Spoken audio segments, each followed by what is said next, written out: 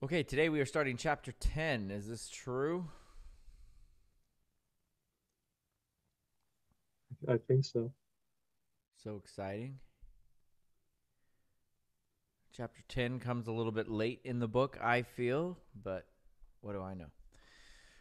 So, chapter 10 is all about cadences, phrases, periods, and sentences. Yay. All right. Musical form. Understanding tonal harmony requires more than knowledge of how each chord tends to function harmonically in a progression and how the voice leading might bring the chord into being.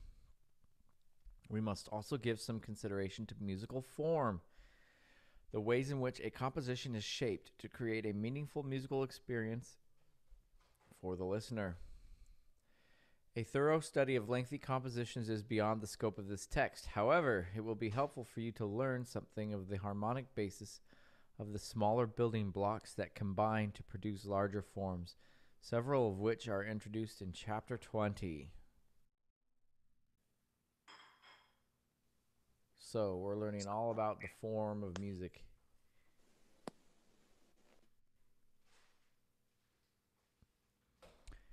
Cadences. Although the ultimate harmonic goal of a tonal composition is the final tonic triad, there will also be many interior harmonic goals found within the piece, some of them tonic triads and some of them not.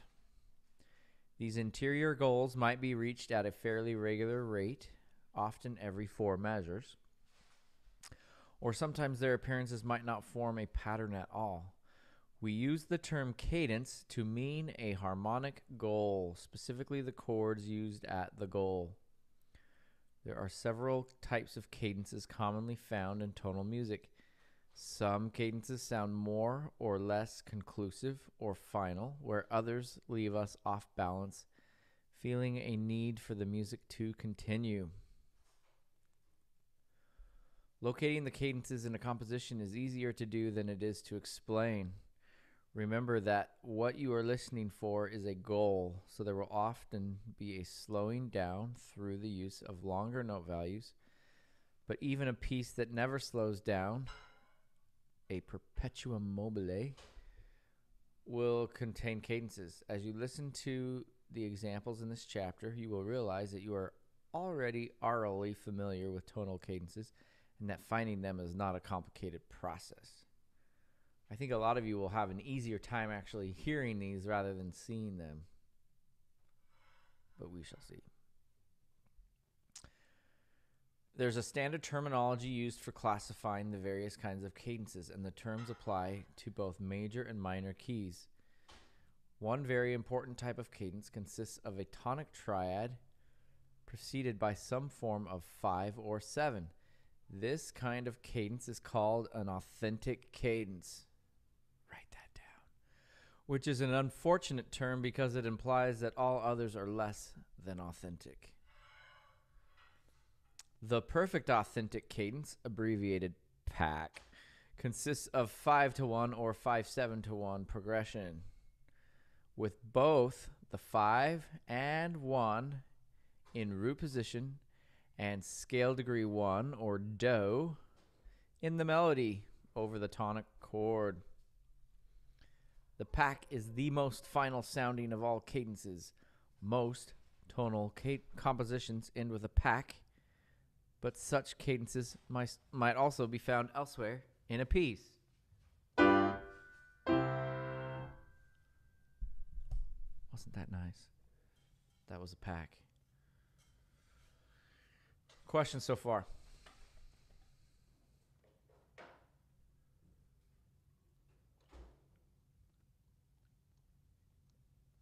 Hearing none, seeing none. It's clear as mud.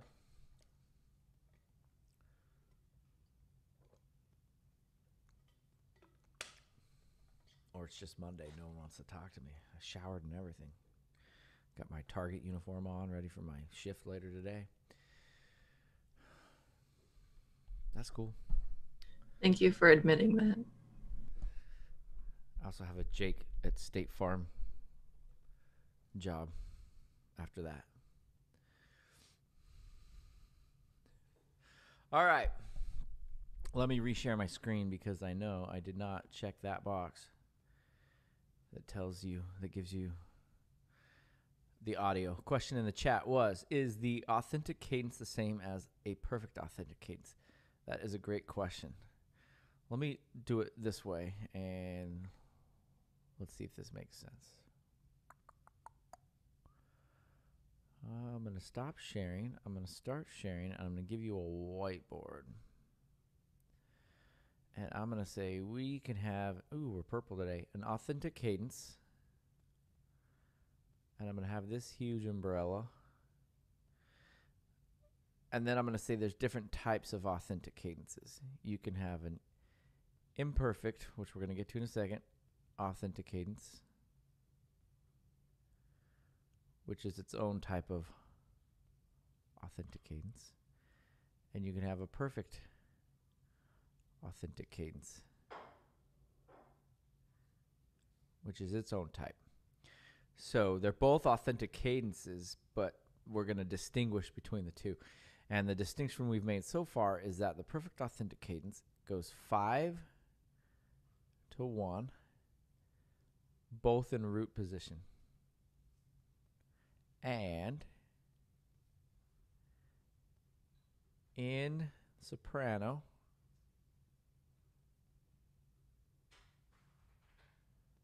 for our tonic triad, we have scale degree 1. This little party hat means scale degree.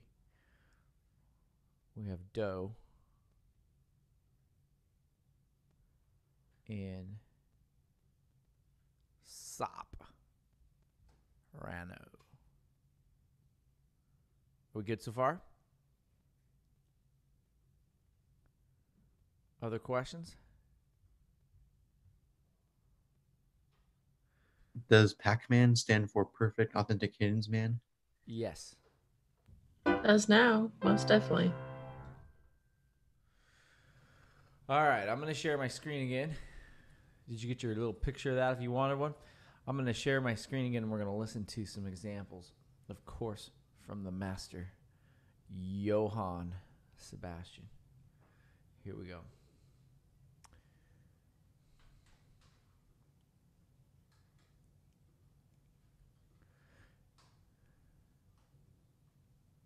So this is a perfect authentic cadence, but it's going to be in minor.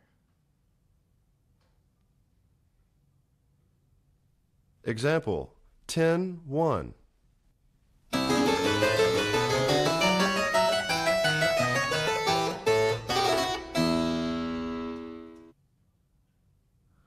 One more time. That was a lot to process. I'm not sure I like that example. Example 10-1. You hear it all right?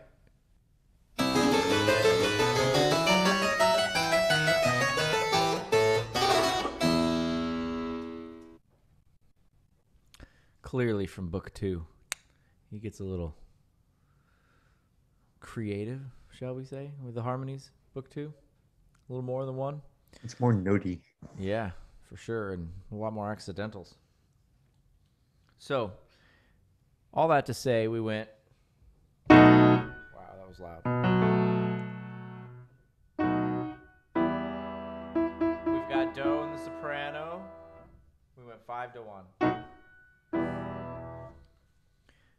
Packs have been around forever. All right, the imperfect authentic cadence, IAC, is usually defined simply as an authentic cadence that is not a pack. However, it is useful to identify several subcategories as follows. We have, number 1, the root position IAC, like a pack, but 3 or 5 is in the melody over the tonic triad. Here we go, another example from Well-Tempered Clavier, Book 2. Example 10-2. Did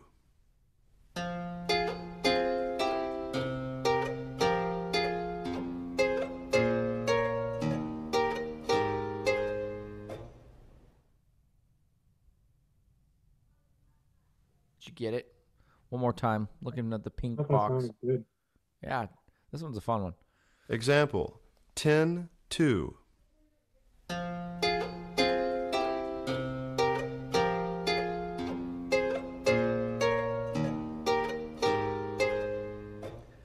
So we could die there and end kind of happy.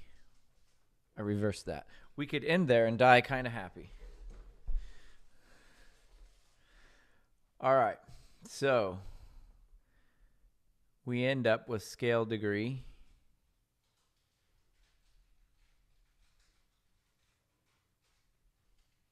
Three in the soprano. We're in root position, though. We've root position triads. We just didn't get that scale degree 1 in the soprano. So it's an IAC. You with me?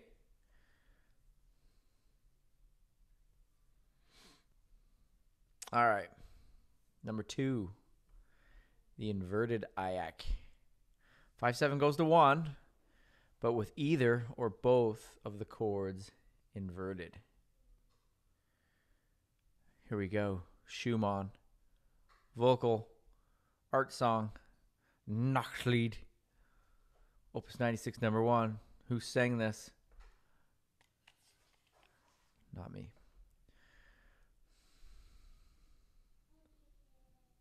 Example 10-3.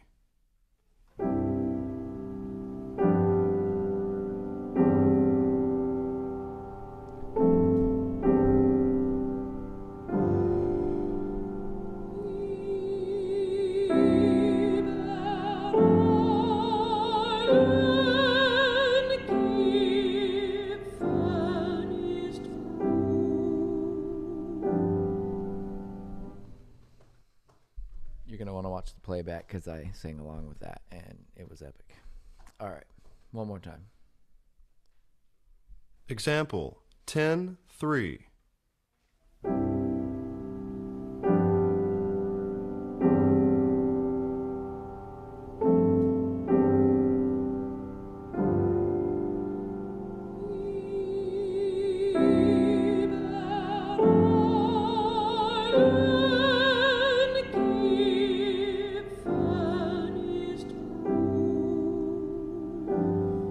All right, so we had 5-1. However, we did not have 5-1 in root position. Dope. So it's an IAC.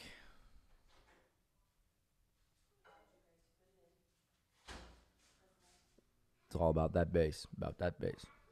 We need root position 5-1 for it to be a pack. Otherwise, it's an IAC. Doing all right? Moving on. A leading tone IAC.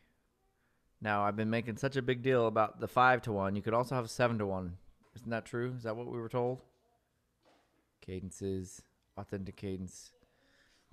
Some sort of 5 or 7. So now we're going to talk about the 7s.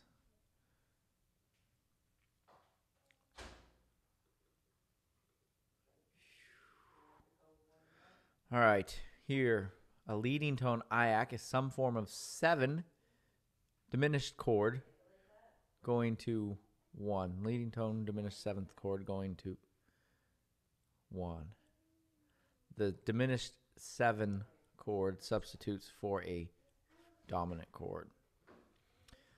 All right, here's a lovely example from Bach.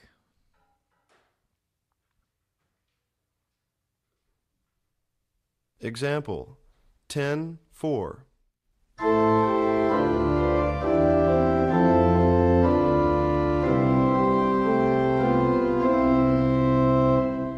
Ooh, one more time. Now that we know what's going on. Example 10-4.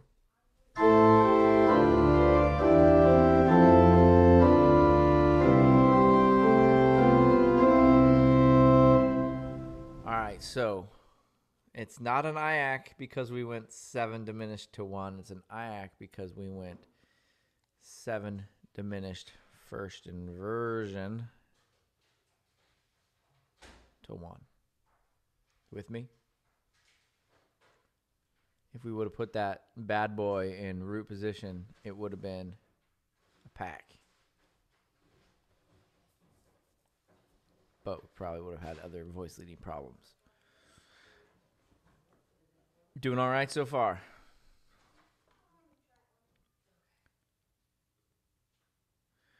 The root position IAC is certainly the most final sounding of the three IAC types. That was number one. We just didn't have scale degree 1 in the soprano, remember? And you might find some compositions that end with such a cadence. The other types are limited almost exclusively to less important interior cadences. So they're saying that number 2 and number 3 happen most of the time in the middle of a piece, but number 1 happens most of the time at the end of the piece. Remember that not every 5-to-1 progression constitutes an authentic cadence, only when the tonic chord seems to serve as the goal of a longer passage, usually at least a few measures, would we term a 5-to-1 progression a cadence. This same distinction also applies to other types of cadences. All right, a deceptive cadence, the DC, results when the ear expects a 5-to-1 cadence, but here's a 5 question mark instead. The question mark is usually a submediant triad. What number is submediant? 6. 6. You remember this, right? I've played this for you a bunch of times.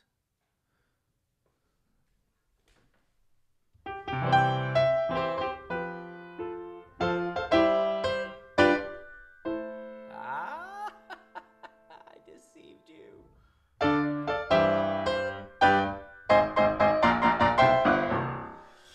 All right. Classic. So we say again? It's a classic. Yes. So we went to 6 rather than to 1. But it doesn't have to go to 6. A deceptive cadence produces a very unstable feeling and would never be used to end a tonal work. Oh, yeah? Want to bet?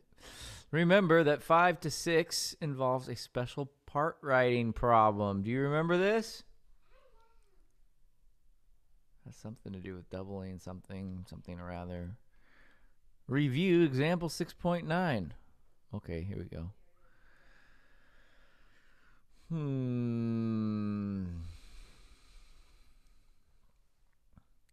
The progression 5 to 6 is known as the deceptive progression for reasons that will become clear in next chapter. 4 reasons that will become clear in next chapter. In terms of voice leading, deceptive progressions present some special problems.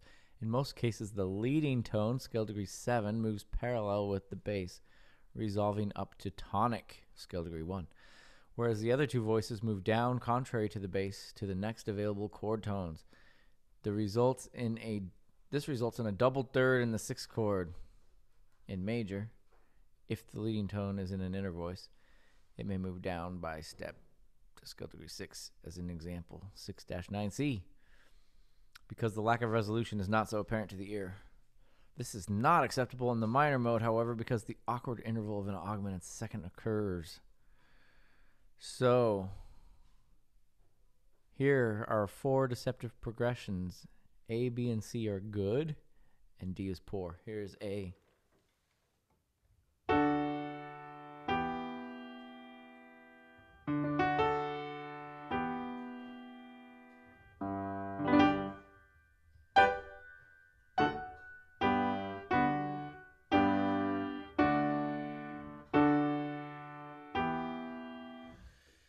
Okay, here's B, also good.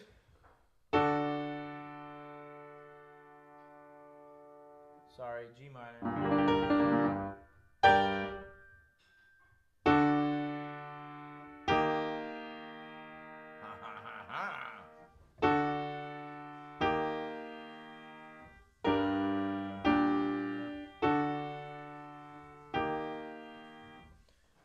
All right, here's C, also good.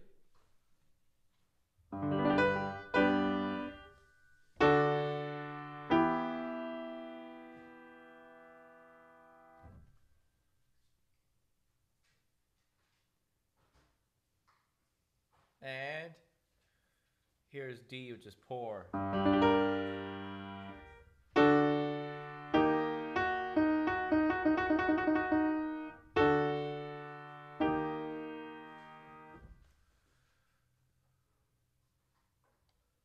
Are you seeing the double third?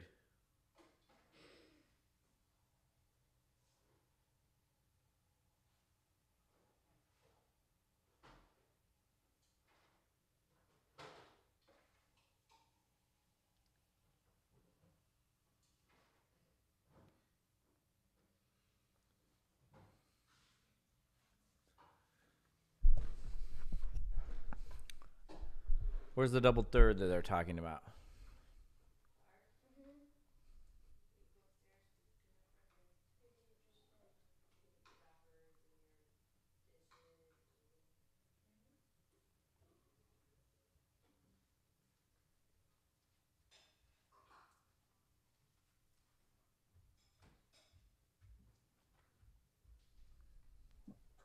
It's in the upper voices.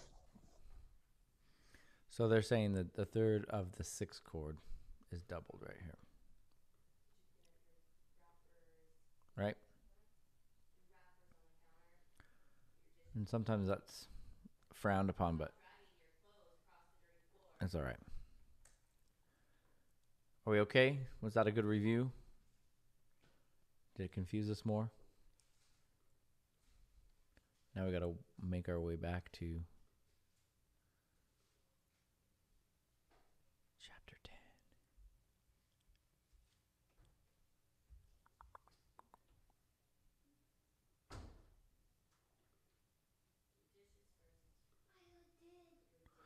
All right.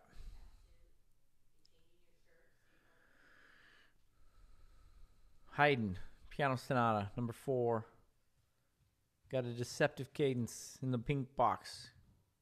Example 10-5.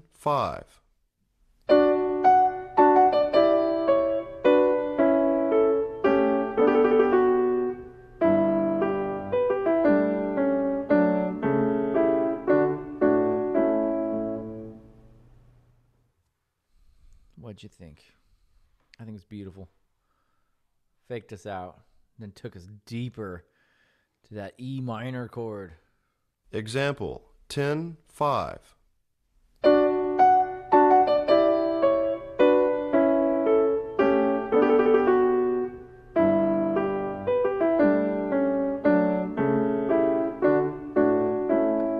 want him to take more time, though.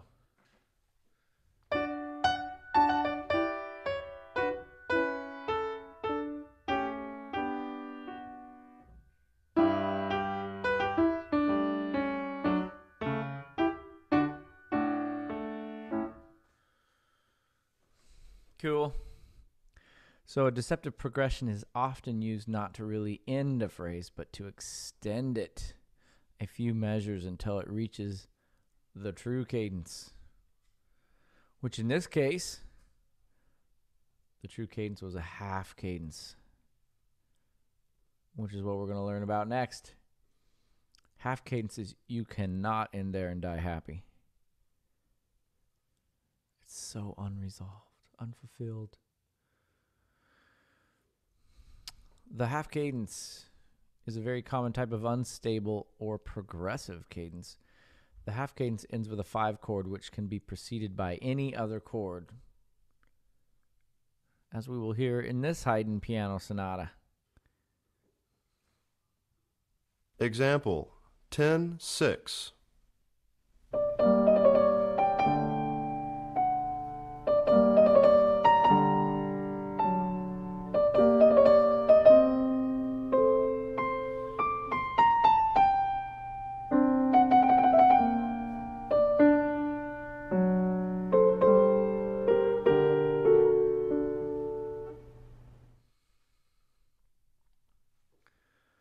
That was an interesting example. One more time. Example 10-6.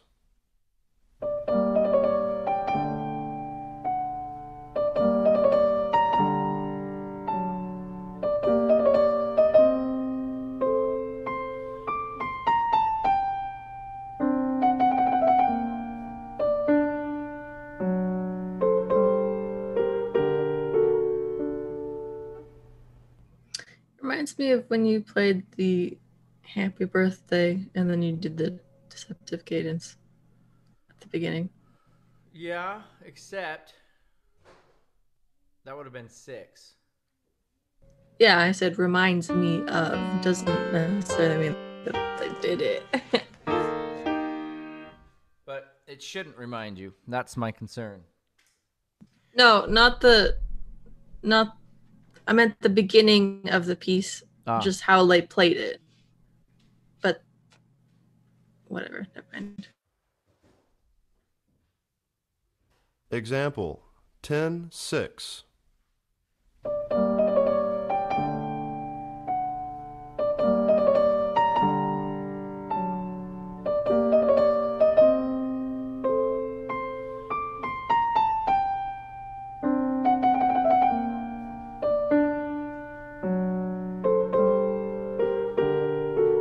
I'm trying to figure out why they use this example.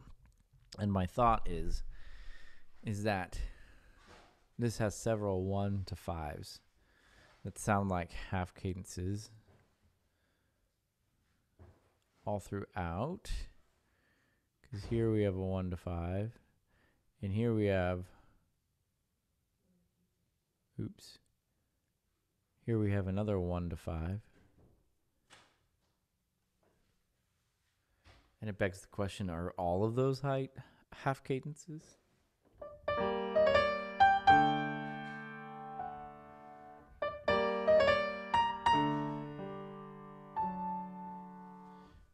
And then the end.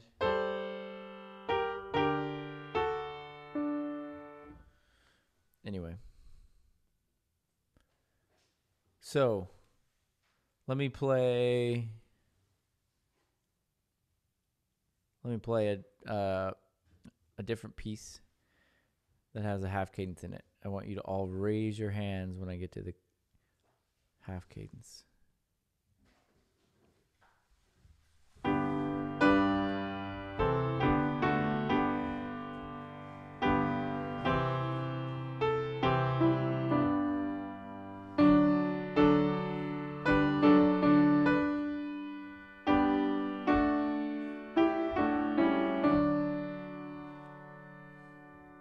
That was it.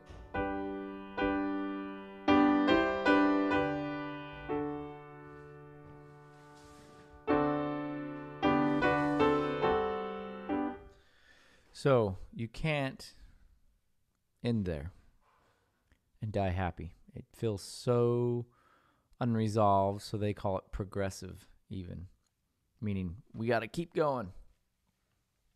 Questions on the half cadence? Why put a name on it? Well, we need to understand that it's a point of rest, if you will. There's kind of a release of tension there. Right, so you can't. Say again? I was going to say, you can't just slap half cadence whenever you see a 5 chord. Right. It needs to be at an end of a phrase. It's kind of a resting point. So a lot of music theory teachers compare cadences to punctuation in sentences in the English language. And they say an authentic cadence is a period, but a half cadence is a comma. I don't know, for what it's worth. That's a good way to think about it. It's like you're not done. Right. So you'll start to hear him, Catherine, even better. You're like, ah. Nah, I believe it. It's just also find it pointless at the same time. But pointless? Well, it's really not going to become pointless, especially when we're talking about your art. I just meant like they're like, oh, you shouldn't stop there. It's like, well, you shouldn't stop on a 7 either. But this is going to come into play when you start analyzing what you're working on in your own performance practice. Like when you start looking at art songs, you're like, oh, that's a half cadence.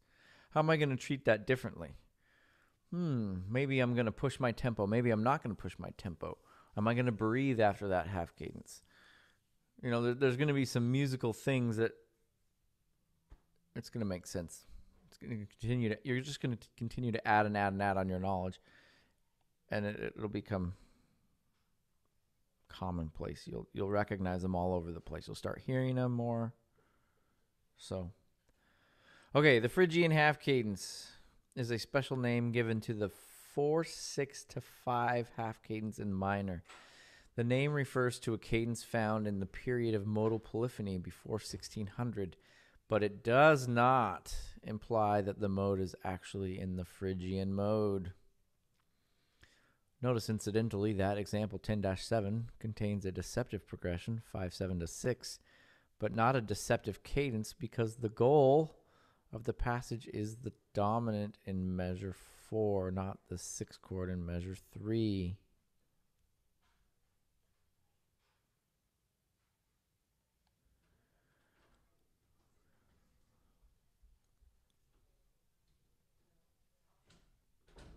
Example 10-7.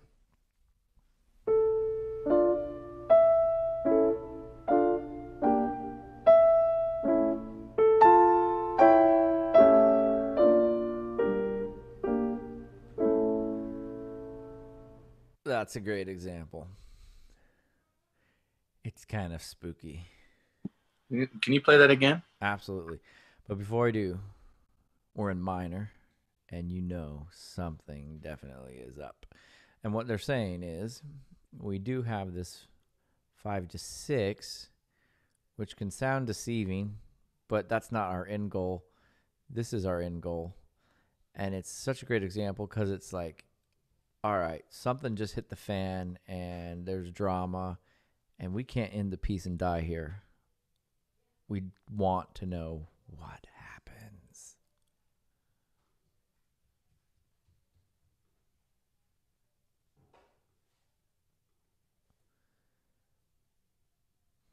Oh, come on. Example 10-7.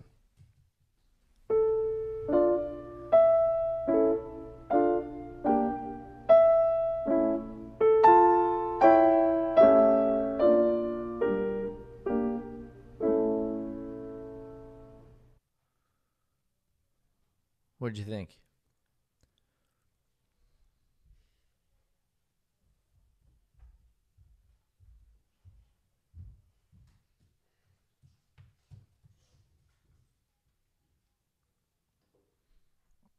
It was all right.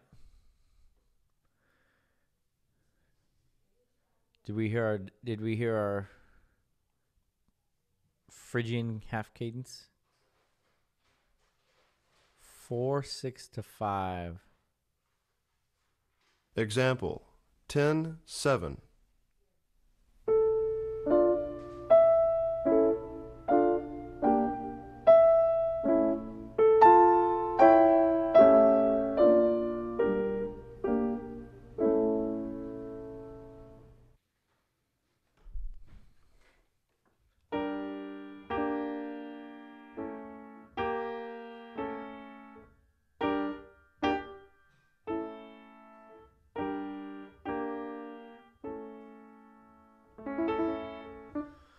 All right, questions.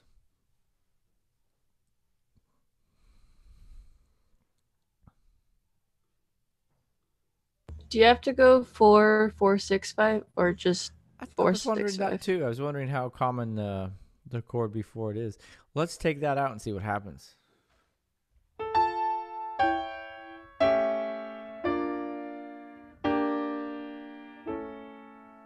Totally works without the 4/6, without the 4. Right? Would you agree? I'm not gonna play this 4 chord.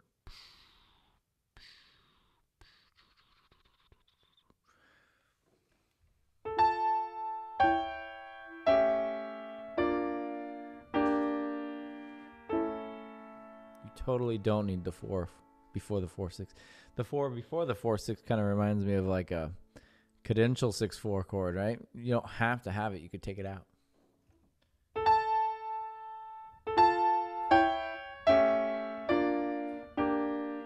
But it's a nice decoration to put it in.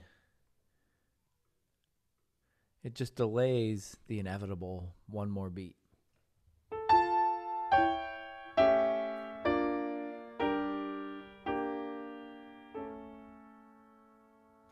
And it adds drama. We have to end on that half cadence.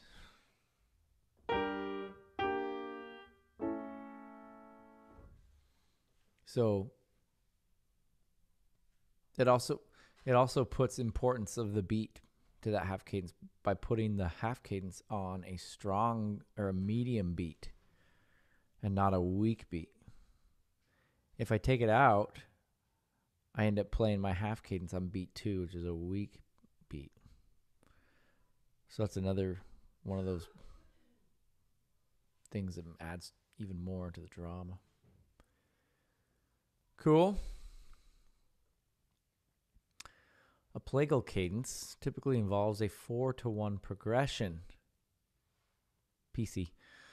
Although plagal cadences are usually final sounding, they are not as important in tonal music as the authentic cadence. In fact, a plagal cadence is usually added on as a kind of tag following a pack. A familiar example of this is the Amen sung at the end of hymns. So you've heard this at church a ton, maybe, depending on the church you go to.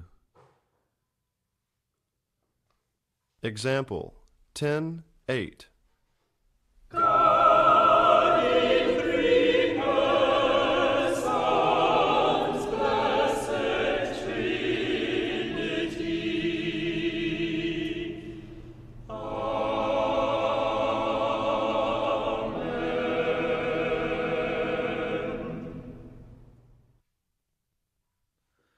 Question in the chat was, half cadence aren't IACs. True. Half cadence are half cadences. Half cadences are not authentic cadences. Half cadences are half cadences. So we have authentic cadences, which can be either an IAC or a pack. We have half cadences. We've got now plagal cadences. We also have that Phrygian cadence. But yeah, half cadences are half cadences. Authentic cadences have to go 5-to-1 in some sort. Half cadences have to go something to 5 and be at the end of a phrase or kind of have a release in tension there. So that was a painful example. Holy, holy, holy. But you got the, just the intonation was killing me. But the Amen at the end. So we ended on E. We went 5-to-1, perfect authentic cadence, and then we added an Amen on the end.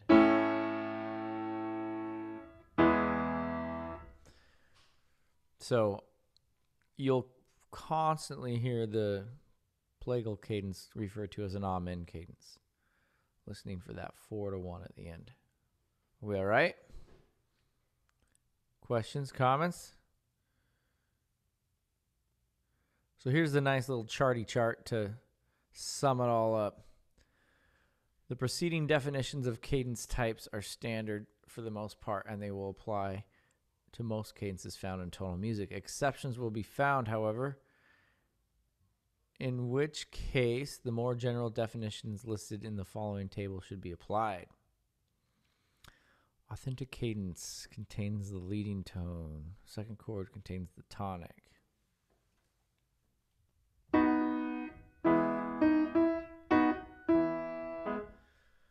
The plagal cadence does not contain the leading tone,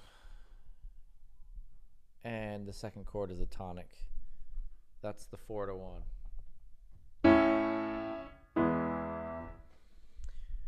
The deceptive cadence contains the leading tone and goes to a second chord that is not the tonic.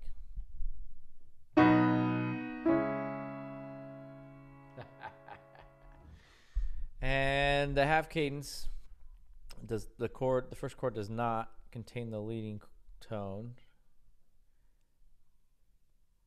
and the second chord is not tonic. I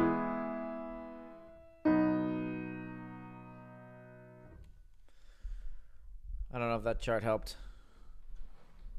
I didn't know fives were leading tones. Fives are not leading tones, but they contain the leading tone.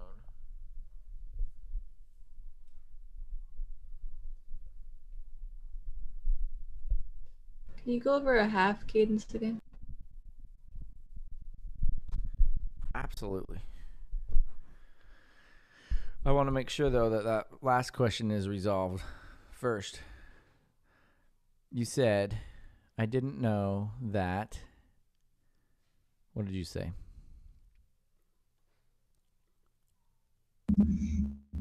I got confused with it saying that fives were leading tones, but it says contains it. And I'm like, oh, okay. Yeah. So,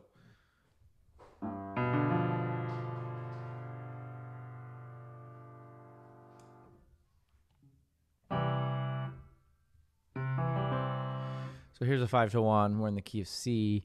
My leading tone is B, yes? So the 5 contains the leading tone. Good.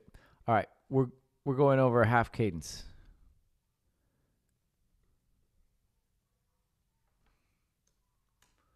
Maybe.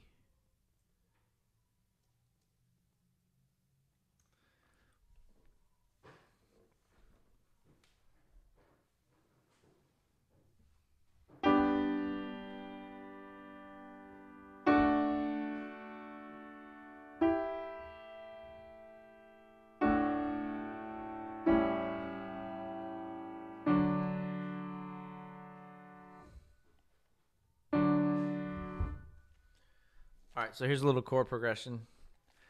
Forget that 5-5-7, 5-7 to 5. But we have a resting point on the dominant here.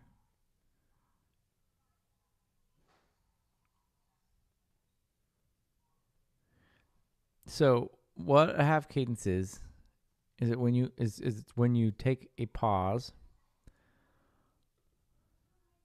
a resting point on a chord that is a dominant.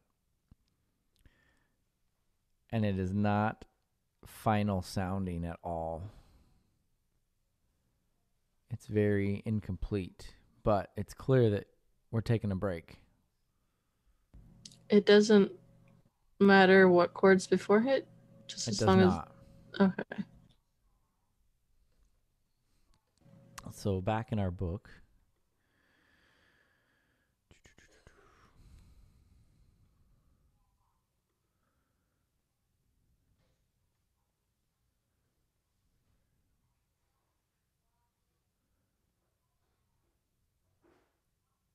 where do we go?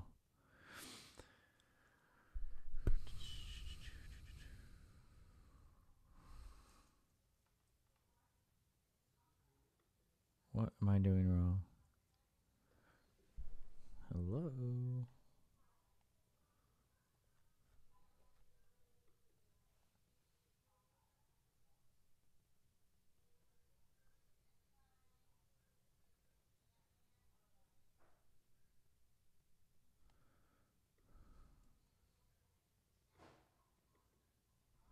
Oh, man.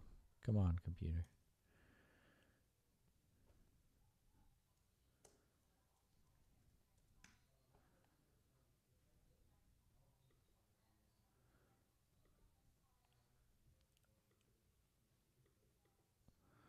Here we go. Half cadence is a very common type of unstable or progressive cadence. The half cadence ends with a 5 chord, which can be preceded by any other chord. And then we had the Haydn example. Example. But I don't think I checked my box. Hold on. You did. Okay. Example. The other cadences? 10-6. Say again.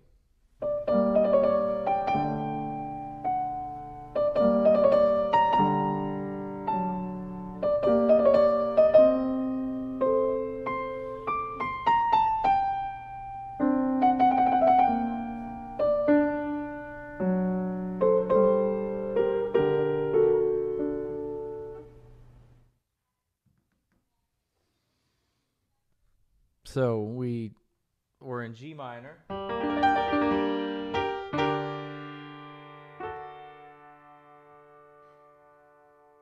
And what happens next? You can't just leave me hanging there.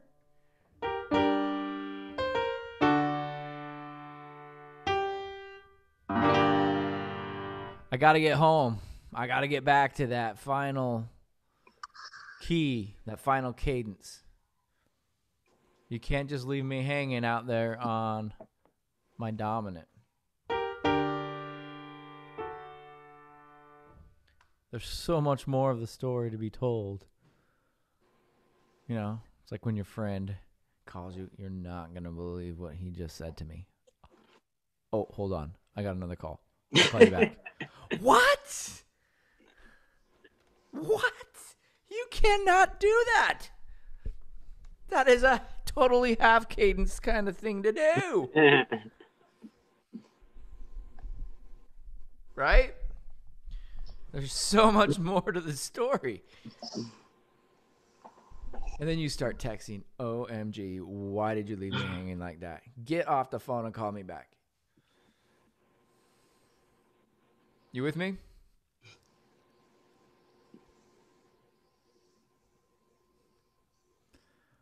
So what's the difference between that and the Phrygian? Phrygian is specific. Phrygian's like an albino alligator. Like, they're so rare, you're never going to... They're just rare. There was one at the Louisiana Zoo, but you never see him. All right, so Phrygian There's cadence. one at San Francisco. Is there? Yeah, so they hardly occur in the wild, ever. So we are looking for a 4/6 to 5 half cadence in minor. So those three things have to be going on. It has to be a 4/6 to 5. It has to be a half cadence, and you have to be in minor to get it. Wait, how could a 4/6 to 5 not be a half cadence? If it wasn't the goal of the phrase. If it just happened in passing and that wasn't where we were really going.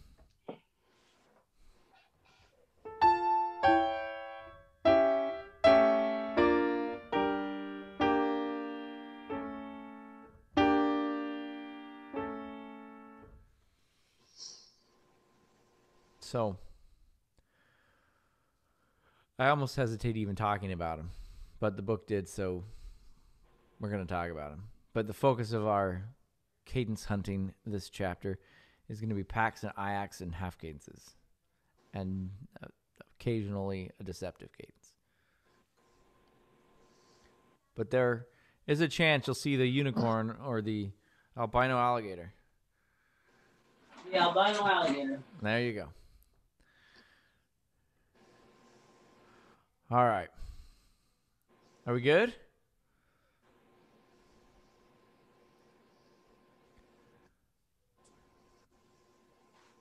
A still more general but useful method of classifying cadences puts them into two groups: conclusive, which are authentic and plagal, and progressive, which are deceptive and half. See, they've already stopped talking about the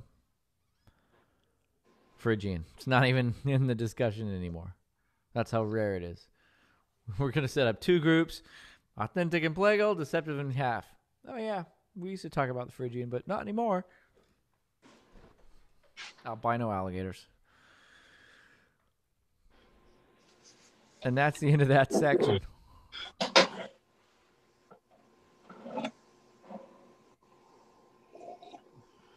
All right. Cadences and harmonic rhythm. Hey, we were just talking about this. As a very general rule, the last chord of a cadence usually falls on a stronger beat than the chord that precedes it. This assumes that the rate at which the chords change, the harmonic rhythm, is faster than one chord per measure. The following rhythmic examples illustrate this using authentic cadences. Possible cadential 1/6/4 chords are shown in parentheses because they're not real chords. We can't give them their own identity. All right. So, cadence, 5/1. 5's on the weak beat, 1's on the strong beat. 3/4. Weak beat, strong beat. Weak beat, strong beat. With me?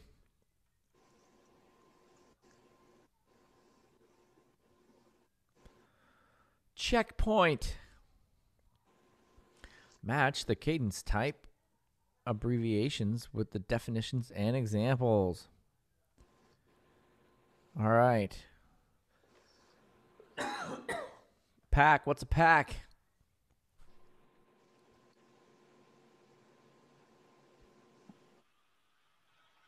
Perfect authentic cadence. All right. What G. letter? You want G? I will buy G.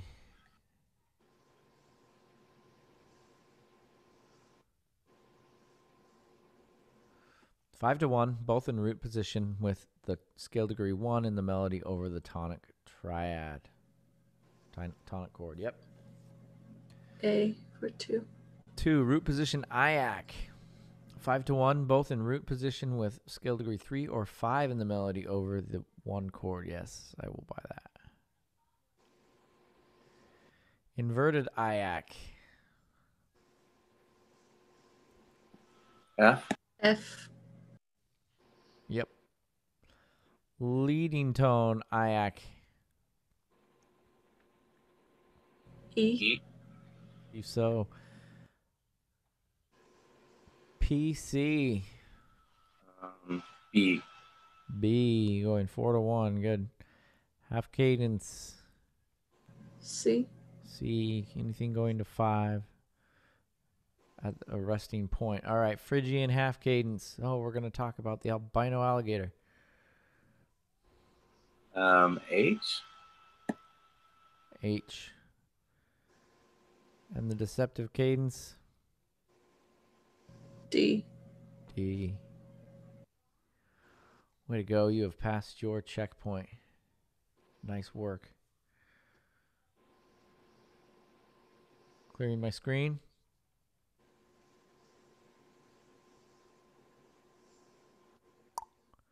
Now you got to get it on the playback. All right.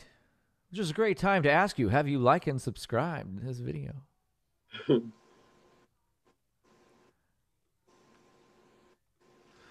right, motives and phrases. Oh, here we go. I don't have the folder I need in front of me. That's all right. I'll get it for next time for sure. Motives and phrases. A motive is the smallest identifiable musical idea. That's a motive. A motive can consist of a pitch pattern, a rhythmic pattern, or both, as you can see next. Our pitch motive, our rhythm motive, and our pitch and rhythm motive together.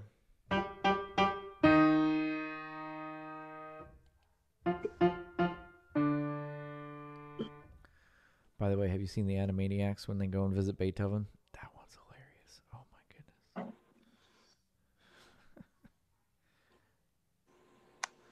goodness. All right. Of the two aspects of a pitch/rhythm motive, rhythm is probably the stronger and more easily identified when it reappears later in a composition. It is best to use motive to refer only to those musical ideas that are developed or worked out or used in different ways in a composition. A phrase is a relatively independent musical idea terminated by a cadence. I like that word, terminated by a cadence.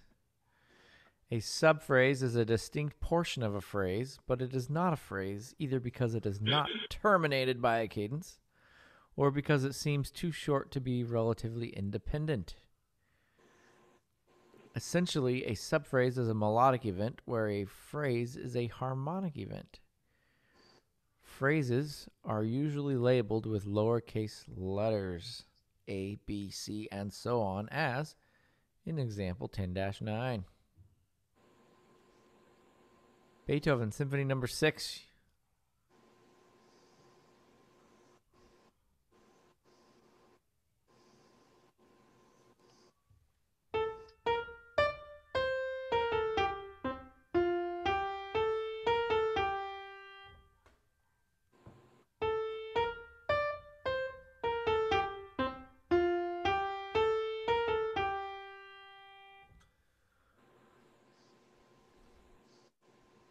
As you might guess from the definition of phrase, there is a good deal of subjectivity involved in identifying phrases. What sounds like a phrase to one listener might be a subphrase to another listener. What? It's subjective? How are we going to do this? The first four measures of example 7-9 on page 100 seem to meet the requirement for relative independence, but the tonic to 2-6-5 progression in those measures does not provide a cadence. Measure 1 through 8 of the same example meets both requirements, however, so this is an 8-measure phrase ending with an iac. I hate it when they do this in the book, because now we got to go all the way back to chapter 7 and look at this dumb example. Nor can the issue be decided only by finding cadences, because subphrases frequently end with progressions that could be cadences. All right, let's go look at this. So we're looking at the first four measures seem to have relative independence, but they don't give you a cadence. So we have to take into account all 8 measures. Example 7-9.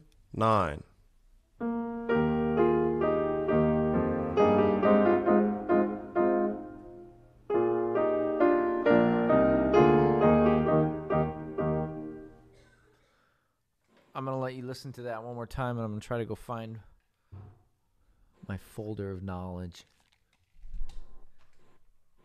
Example 7-9.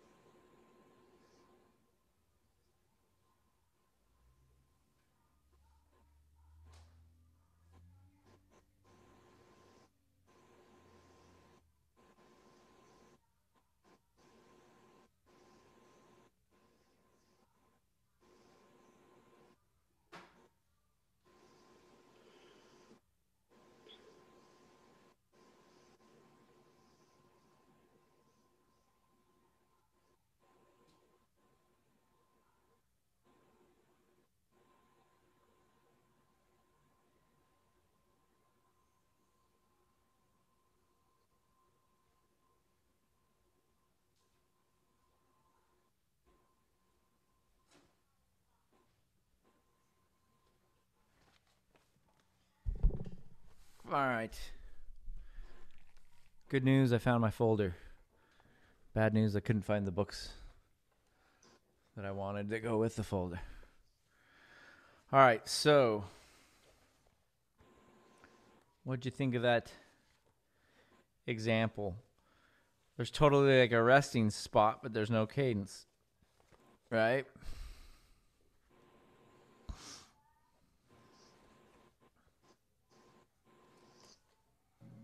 I'm confused as to why we were looking at it.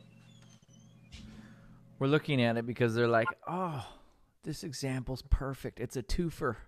It's a twofer example. We can use it back in chapter 7, and then we can refer back to it in chapter 10 and make everyone turn all the way back to that chapter and get double use out of our example without having to pay another pianist to play another example. So we're going to twofer it up.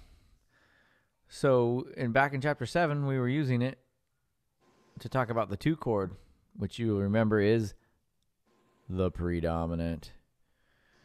But now we're using it to say, it sounds like a cadence because there's kind of a resting spot, but we don't get a cadence.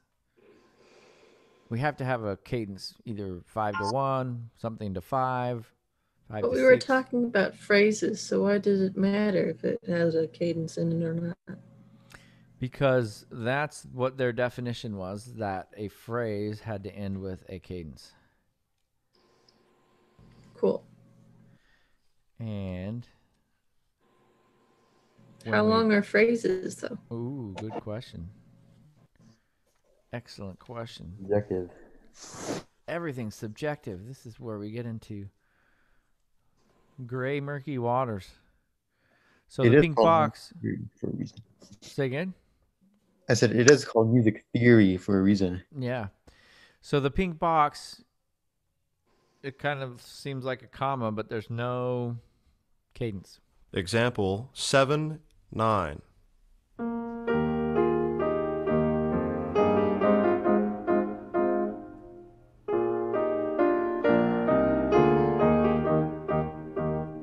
There's a clear cadence right there. 5-1. Now, what I want you to start thinking about and looking for is symmetry. There's going to start to be a lot of things that are going to make sense. It's like, 8 measures. There it is. 8 measures and we got a cadence. Like we did in this example. Right? What zodiac sign is off for you? I What zodiac don't know about zodiac signs.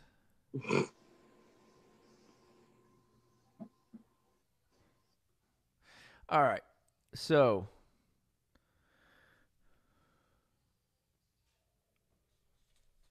the definition that our book gives us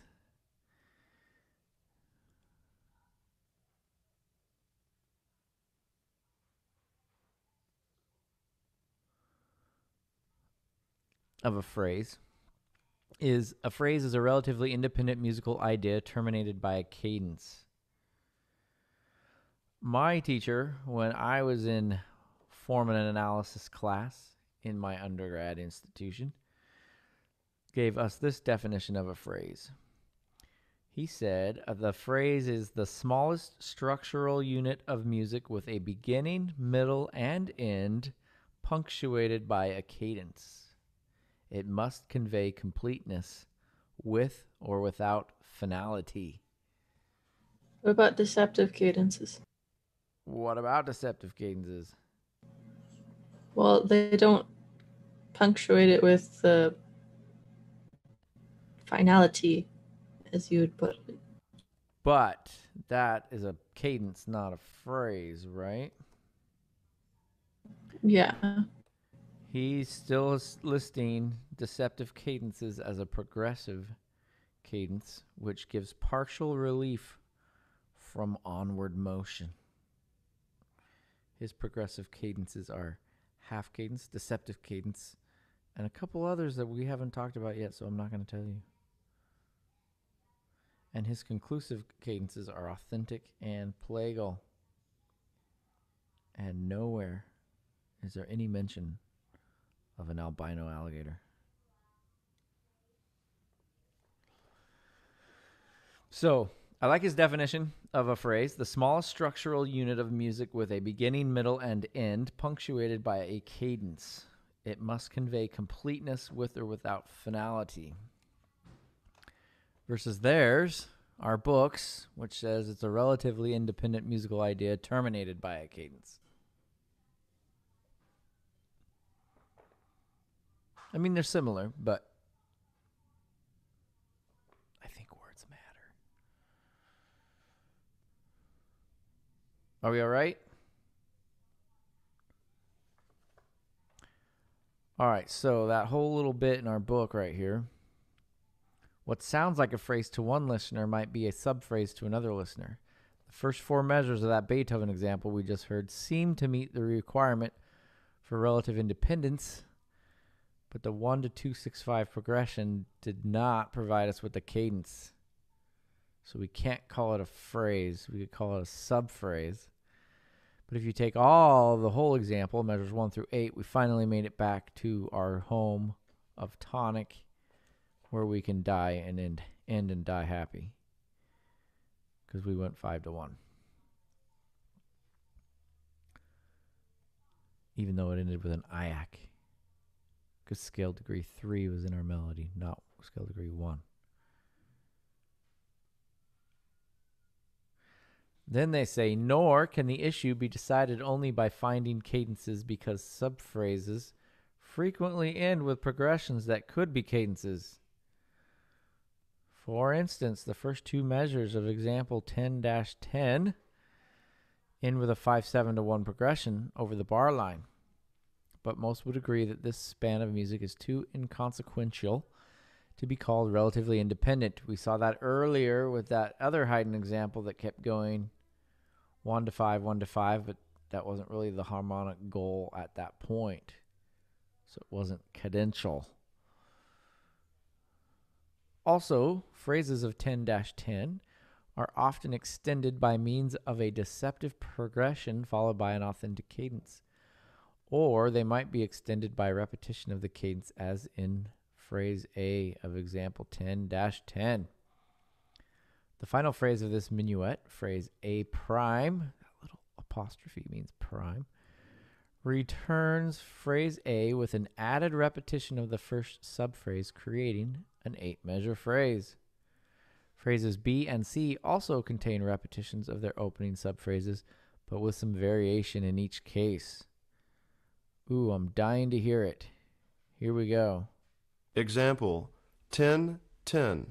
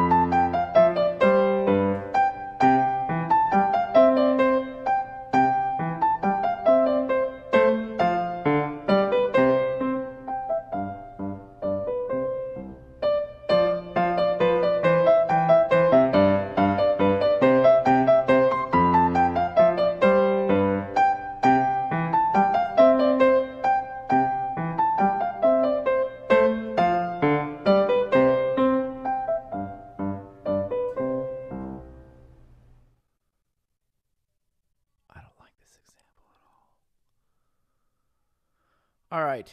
Did you get anything that they were talking about?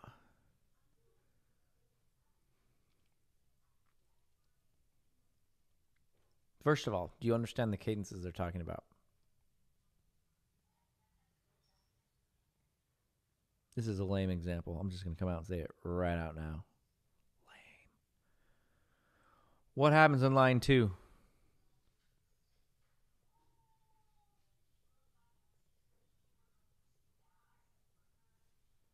It changes key. It changes key. So that's a great example to show us. Let's throw a key change in to just make it a little more fun. We go to G. What's your hint that we went to G? It's an accidental. Say again? Oh.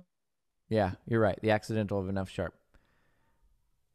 That F sharp has no business being in C major.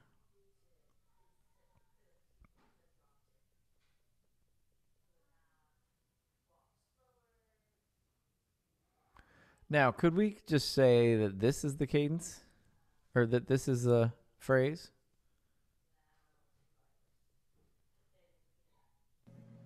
Technically. But it's not the shortest one, so. What do you mean it's not the shortest one? You'd add, in your professor's definitions, the shortest phrase you could do that ends, or that is punctuated by. I think it is. I think that's a prime example of my professor's definition right there. We don't need this little. But the next one is shorter. Thing. But it doesn't really have a beginning, middle, or end where this one does. That's just kind of the end, isn't it? Or the middle. Do you need a beginning, middle, and end? According to my professor, you do. I don't remember all the definition. The smallest like structural have unit of music with a beginning, middle, and end punctuated by a cadence. It must convey completeness with or without finality. Yes, the Yeah, extra but bars with this tag on. Say that again, Ethan. The extra couple bars at the piano section. Yeah. Is just a little tag along. Yeah. Not really part It's of just it's just a repeat of this, is it not? Yeah. Yeah. You Yeah. change So why it? can't? Why is it all like 4 measures with the anacrusis? Why isn't it just that 2 measures or measure? I guess this is where the subjectivity comes in, because Absolutely. it felt like the whole phrase was all the way to the key change, because that was the whole idea, you know. I don't think so. No? No, because it's way too long. We're looking for short. I'm going to play and stop where I'm arguing at the phrases right now. Because like.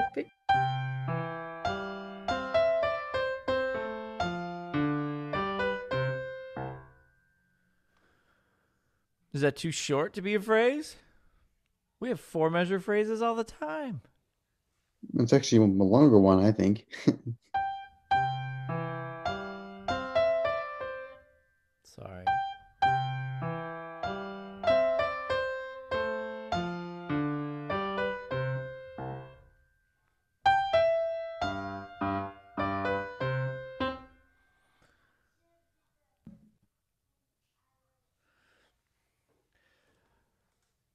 So anyway, I can kind of see their argument.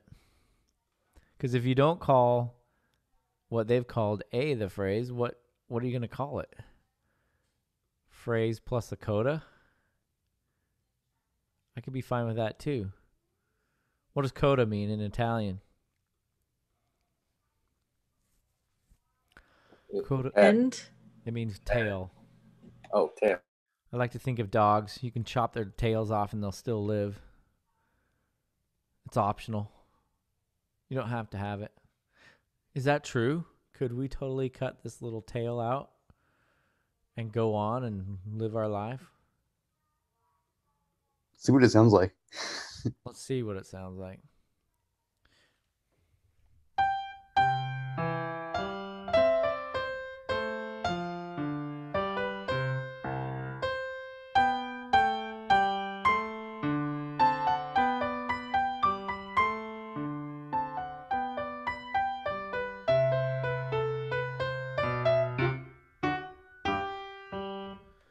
Totally.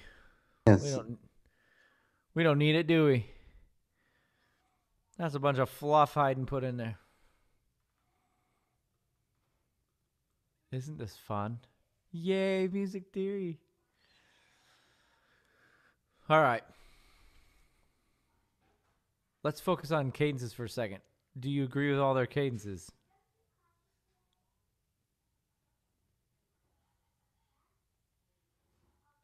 We have a perfect authentic cadence. We go from 5 to 1. We get do and the soprano. 5 to 1. Fine. No problem. 5 to 1. We get do and the soprano. Then all of a sudden we get this F sharp, which kind of signifies we're switching keys. That F sharp doesn't belong in C major. And we get 5 to 1 in our new key of G major. And we end with tonic in the soprano. Why? Go ahead. Why does it say the key of G only starts there? Well, that's a great question. In most cases with theory people, they say that in order to establish key, you need to have a cadence in the new key.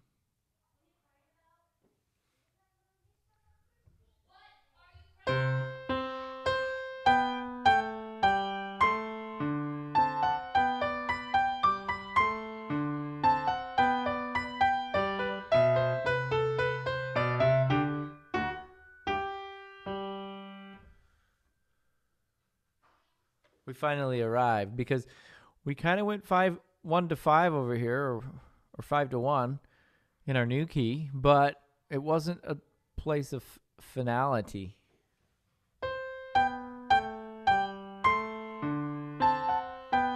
We're not in root position. We've got the 3rd in the bass. That's a weak beat, so we haven't really arrived at a cadence. Same thing.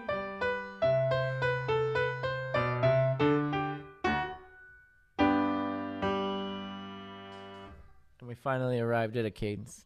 Does it make sense? On we go. So are we still in G major?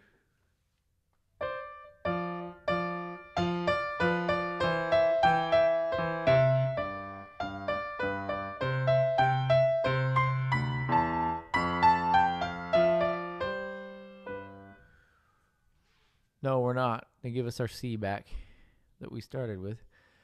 And we have F naturals now, rather than the sharps that we had on the line before.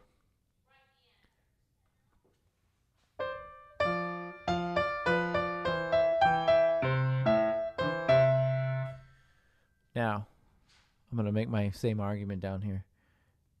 Isn't this just a repeat?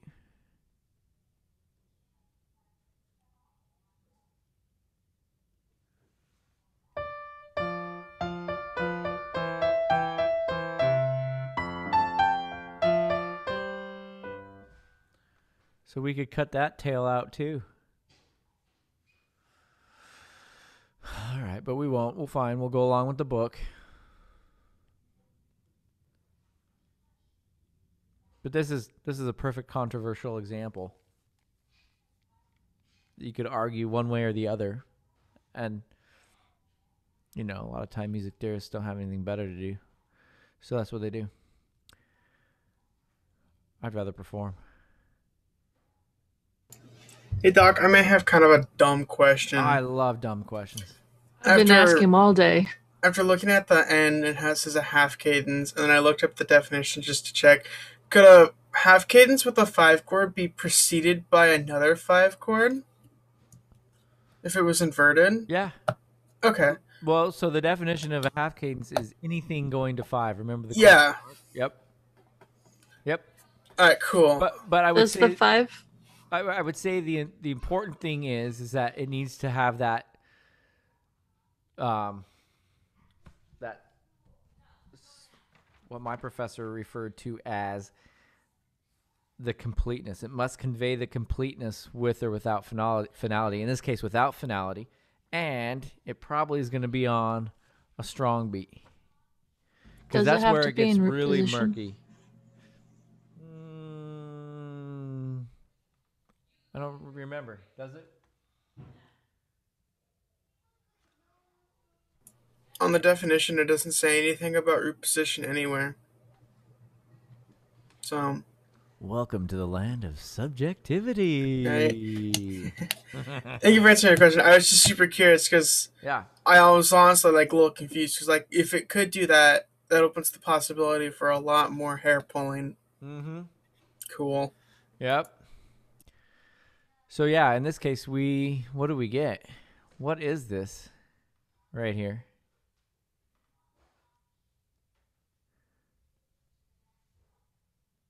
Does anybody see what they did?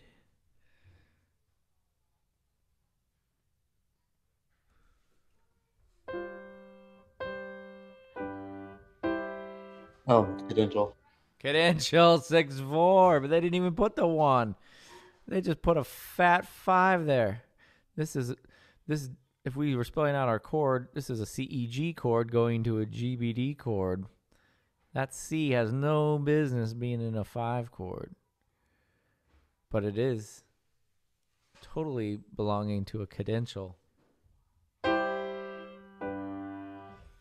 So that makes it even more confusing, Ethan, because it's like, oh, that's just a 5 going to a 5 when it's really a 1/6/4 going to a 5. That's why I asked, because I saw that and I was like, wait, that doesn't make any sense. And I was like really confused for a second. Yeah. We are out of time for today. Catherine, go ahead.